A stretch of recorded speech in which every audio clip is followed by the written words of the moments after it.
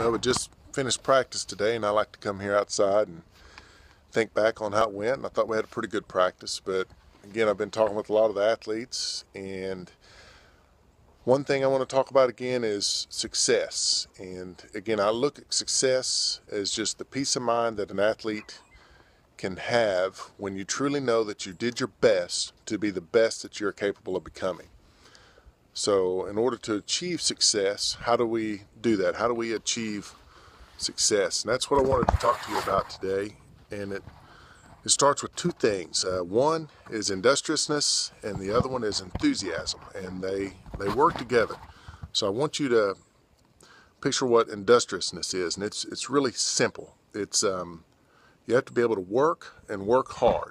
You know, there's no substitute for hard work. You just have to come each day and be willing to lay it on the line and work hard. But you cannot be industrious without some enthusiasm. So, you know, you have to be excited and you have to enjoy what you're doing each day. So you need to look forward to the workouts, and your heart must be in it. And if your heart's not in it, then you're simply not going to be able to work hard, and you're not going to be at your best. And if you're not able to do that, then you will not be able to reach your full abilities and have success.